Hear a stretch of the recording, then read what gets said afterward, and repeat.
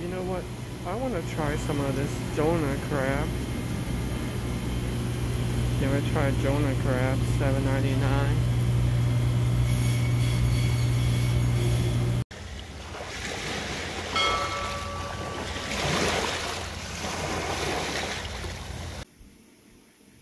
So it looks like my mom already cleaned and prepared the crab ready to be steamed. She put some garlic,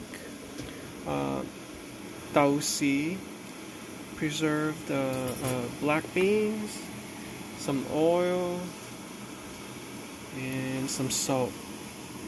Okay, it's ready to be steamed, and these two cost $19.80.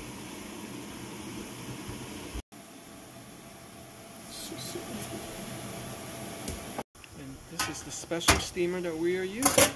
We usually steam Chinese bakery or pastry or dim sum.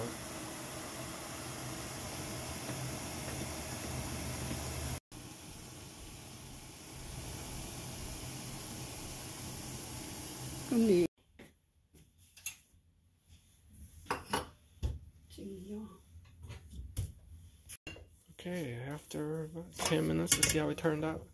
Oh wow. Can't wait to get into this stone crab. Well, this kind of looks like stone crab. Yeah, look at my mom open up the clamp. Yeah, that's that special meat. Dip it in some soy sauce and vinegar right here. It's so easy. Try it, mom. Eat it and tell me what you think. Good. Good? Good. Does it taste better than blue crab? Yummy.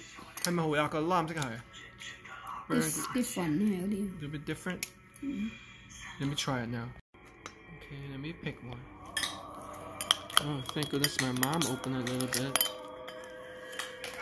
Look at all that meat. Sir.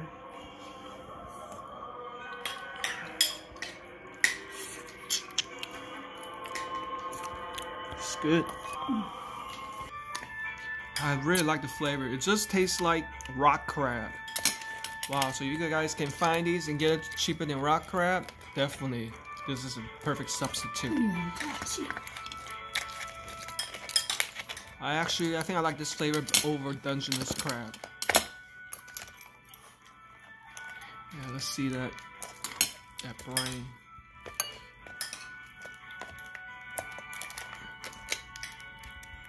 Good stuff.